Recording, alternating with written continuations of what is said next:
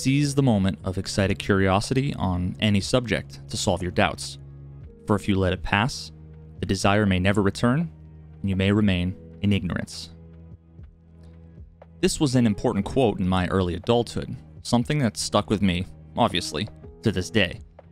I wanted to open this video with a reference to it, in the hopes that it might mean something to you, and also as a point that I'll be returning to later.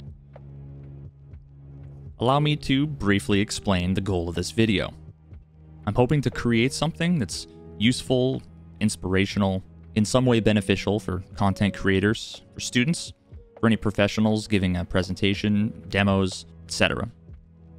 Ultimately, what I want to do is get you to think a little bit differently about the process, how to develop your own workflow, and how to develop the experience to know exactly when you should be ignoring it all and trying something new.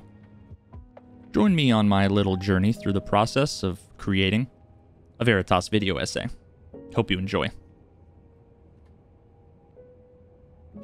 It all begins with an idea. Sometimes I decide that I want to do a video on a specific topic for one reason or another, and I start building from the top down. And other times I end up accidentally stumbling upon some sort of totally separate meta idea while working on something else that I'm inspired to dig more into, elaborate on, etc. In this case, I tend to use more of a bottom-up approach. Nevertheless, I'm always starting with some idea, some theme or lesson that I want to communicate to the audience.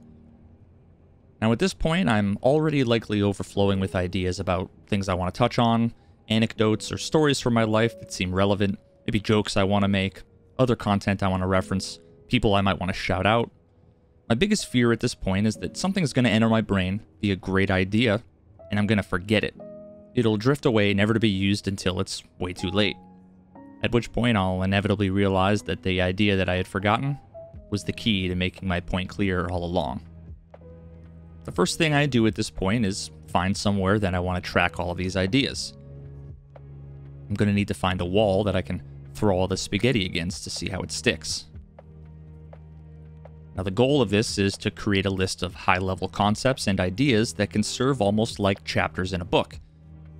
This is effectively the first sublayer in the process of creating an outline. Now I've used all sorts of different methods and tools for this part of the process.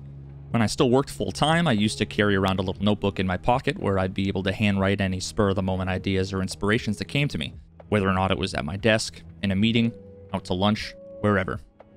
The biggest issue I ran into with this method was that it was slow and it didn't lend itself to being very flexible, dynamic, or fluid, which is pretty much the way that my brain works through this creative process. As you can see in the accompanying footage, this part of the process is rather chaotic. My brain is pretty much all over the place. I constantly get random, unrelated ideas popping into my head mid-thought, or perhaps I realize two completely separate ideas are in fact related in some unique way, whether directly or thematically, and should be moved closer to each other in the outline. Now over time, I've come to put down my ideas in one of two places, depending on where I am. Now, it's most convenient to use the Notes app on my iPhone if I'm outside of the house. It's an easy and flexible way for me to jot down quick ideas, bullet points, doodles, pictures, etc. And then when I'm in front of my computer, I can easily transfer what I typed out here into a Google Doc, where pretty much everything lives. I find that Google Docs tend to be the easiest and most straightforward place to work on my video essay outlines simply because of the seamless access between all of my devices that are always logged into my main Veritas Gmail account. Whether it's my phone, my stream PC, my development or music production laptop, my gaming PC, these documents are pretty much a click away. Now, during this step in the process, anything that comes to mind I write down. The good, the bad, the partial ideas, sarcastic dad jokes, pop culture references, everything. I really try not to worry or think too hard about anything specifically here. I'm going to be filtering all this later, so this first pass is basically all about quantity over quality. I try to be careful to add the basic amount of information or context for each of these bullet points so that future Veritas knows what the hell I'm talking about when I come back to it days or even weeks later, although sometimes I just can't recall what something meant or what it was referring to and the idea is lost forever.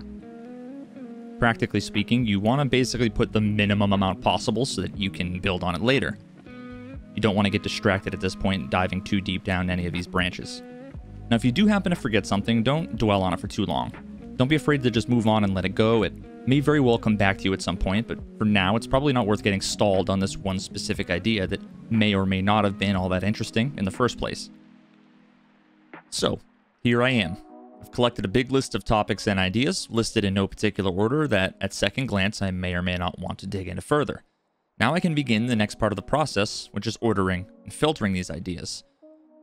Because what I have at this point is a bullet point list of ideas in a Google Doc, it's pretty trivial to move stuff around, copy-paste here or there, basically make everything fit in some sort of logical order that will serve to support and or move along the narrative. I try to imagine how I can weave connected lines of thought from topic to topic, discussing related topics or ideas around the same time, maybe making some callbacks to something relevant that I mentioned earlier. All of these things are going to help make the entire message more cohesive. Once I've got a logically ordered high-level outline, the next step in the process is to build out each of them in more detail, expanding on each and weaving them all together.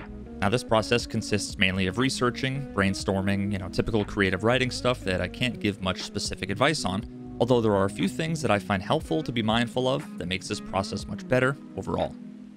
One thing I've struggled with before is being conscious of the voice I use throughout the video. Am I telling people this from my perspective? Is this something that I do, or is it something that people in general do, or is it something I think you should do?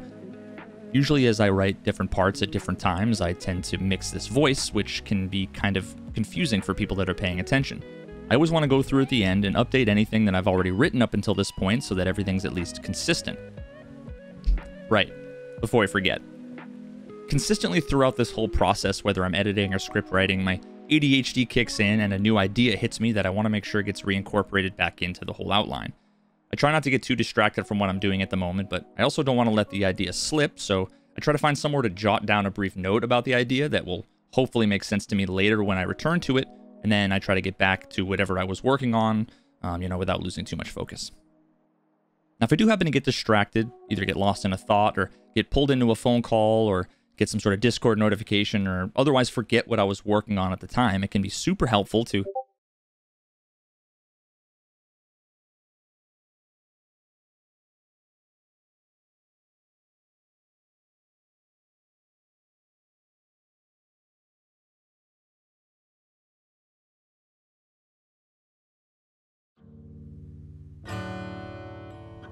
Early in 1925, headlines across the United States briefly focused on an intensely local and specific story.